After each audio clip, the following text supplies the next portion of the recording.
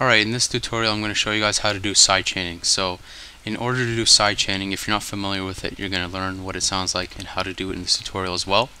In order to do sidechaining, there are only a few steps you gotta do. First, have your basic kick. So we have a basic 4 melody over here. So we have this. So that's our main kick. Next, throw in another kick. So this is the same kick, but it's not going to be used as a kick. It's going to be used to create the sidechain effect.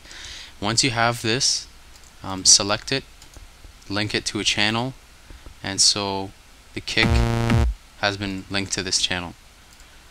Take your synthesizer that you want to use, link it to the following channel. So you have the kick here, the sidechain kick, and you have the synth on the right. Next, all you have to do, go to the kick, and for the kick, attach the Fruity Peak controller. So we're going to attach that, and this will basically mute it. So it's muted, but if you do look, you still see the volume coming up and down. So the volume is what's going to control that synthesizer. So the volume of the synthesizer will be dependent upon the peak of these kicks. So the only thing we got to do now is come to the mixer, go to the 3x oscillator, and you can use the volume control here, or you can use anything else to create a new effect. But for basic sidechaining, right click on the volume, click link it to controller, go to peak control for bass, the bass drum, and one more thing, you got to make it inverted as well. So inverted, and click OK or click accept, and now the result will be like this. So the volume coming in and out, that's basic sidechaining. Now the good thing about this is you can attach that or paste that to your playlist, and you have the kick up here, and you get a cool effect. So it'll sound like this.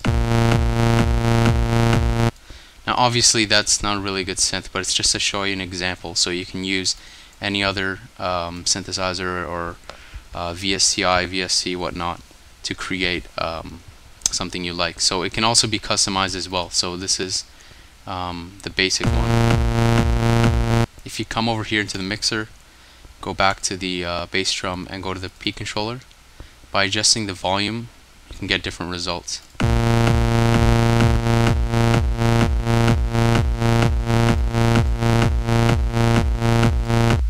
So that's the tutorial on sidechaining. It's really simpler to do, but some people do need help with it. So I will post the FLP file on the sidebar as well. If you do need any other help, leave a comment on my video or leave a video response.